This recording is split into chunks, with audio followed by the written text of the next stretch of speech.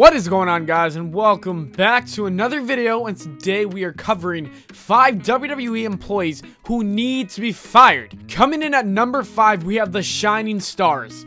Primo and Epico have been given multiple chances to shine. See what I did there? In all seriousness, I am beyond confused as to why these two guys are even still employees with the company. They started out as Primo and Epico and made their debut in 2011. They would even go on to win the tag titles from around the time of 2011 all the way through 2013. Eventually, that gimmick would get stale and they were repackaged as Los Matadores. Vince McMahon seriously thought this was going to be a gimmick that pushed them into the conversations of the greatest tag team of all time. Somehow, this would last from 2013 through 2015. They were not seen on TV until 2016 when they were brought back with a new gimmick.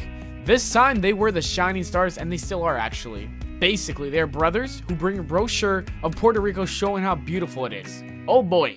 I don't dislike these two guys personally, but I feel like they're wasting their time here. They would be better off being in Lucha Underground, in my opinion. Number 4, James Ellsworth. Signing James Ellsworth was a huge mistake in my opinion. I love James Ellsworth when he was brought on TV as a jobber against Braun Strowman.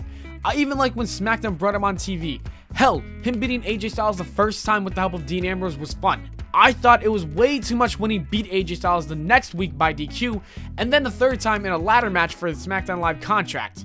The worst was when he screwed Dean Ambrose at TLC. I feel like the whole Ellsworth buzz died after that week he beat AJ the first time. They kept bringing him back on TV for way too many times, and in a result of that, fans would quickly turn on him. Currently, he has been paired with Carmella as, I guess, her manager, and I don't see this going anywhere, and I think it's pretty pointless. I liked what Carmella had going with the whole Nikki feud and just being a complete savage on the mic.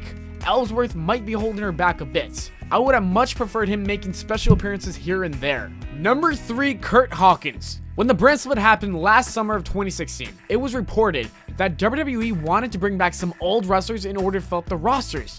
Many expected guys such as Jeff Hardy, Matt Hardy, and Rey Mysterio to come back. Instead, we were given Curt Hawkins. I actually liked Curt Hawkins while he was a part of the Edgeheads. I don't know why, but he was perfect for that role. When it was announced he was coming back to WWE on SmackDown, I said, oh, it's SmackDown, so you know what, they give guys chances. Let's see where this goes. Nope, I was wrong. He was supposed to fight at No Mercy, but he came out and announced that his first match was actually going to be the following Tuesday. Did he fight there? Nope. He left the ring because Apollo Crews punched him in the face. Overall, his terrible gimmick and racking up losses made him nothing more than a liability. WWE could have signed a new and younger guy that has a lot of potential rather than bringing back someone from the past to be a jobber. Number 2, David Otunga. David Otunga is something special. He made his debut a part of the Nexus that seems to be taking over the WWE. Unfortunately, that miserably failed due to John Cena. Shortly after that, he was moved to singles competition. After he failed with that, WWE decided to keep him and move into commentary. Usually they send new commentators to NXT or pre-shows to see how they would do. Apparently, they didn't do this with David Otunga. Otherwise, they would have realized how bad he is. In all honesty, he is the one thing I hate about SmackDown. Even JBL has gotten so much better. The fact that Otunga is allowed to say more things than Tom Phillips is mind-blowing. Some of the things he says are straight up dumb. I remember at TLC, he said 2 of the dumbest things I've ever heard from a commentator. First off, he called the ladder a chair. The second thing is that he said The Miz is not athletic. Who says that? You do not make a wrestler look bad. And also, you're wrong. Miz played many sports in high school and wrestles every day.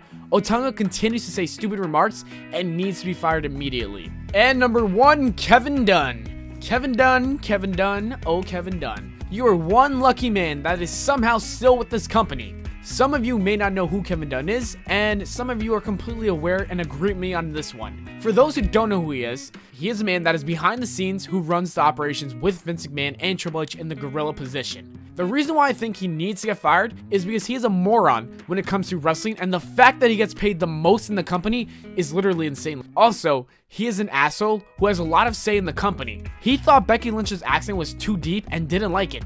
Therefore, he told Vince McMahon that she needs to talk less. That is disgusting. Once Vince McMahon leaves the company, don't be surprised to see Dunn go with him. I'm just hoping it happens a little earlier. As always, thanks for watching the video, guys. I hope you all enjoyed. If you did, do not forget to leave a like and subscribe for more. Also, make sure to follow me on Twitter at Pllana. Check out my other channel, Official Life Facts, and I'll see you all later.